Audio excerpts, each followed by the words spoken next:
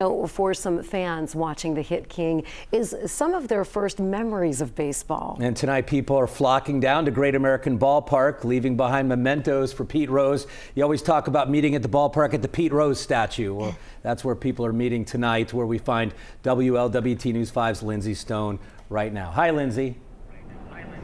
Hi, Mike and Cherie. Pretty emotional night here outside the ballpark. We have seen hundreds of people showing up here behind me, paying their respects, most of them with their Reds hat, tipping it and saying thank you to number 14. You see that growing memorial here behind me.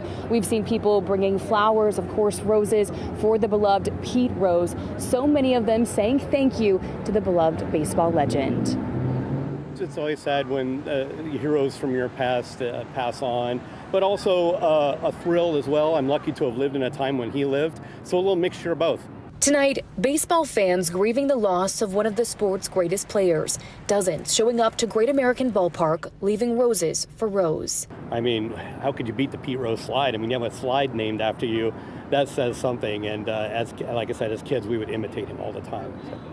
Some fans we spoke to say Pete Rose didn't just change the game, he changed Cincinnati, sharing his love of baseball with a community he adored. My dad and I, we didn't agree on music, we didn't agree on movies, we didn't agree on TV shows, we didn't agree on much of everything, but Pete Rose was, he was the one thing that my grandfather and my father and I all had in common, and it's just, he's phenomenal. Rose earning the nickname Charlie Hustle for his dedication to the game and tenacious spirit.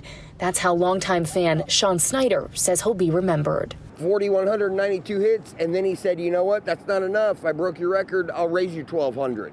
And he did.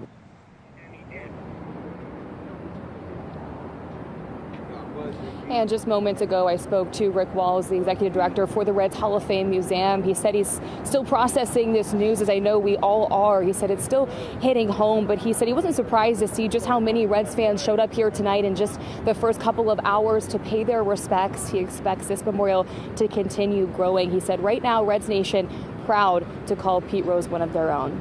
Reporting live here outside Great American Ballpark, Lindsay Stone at WLWT News 5.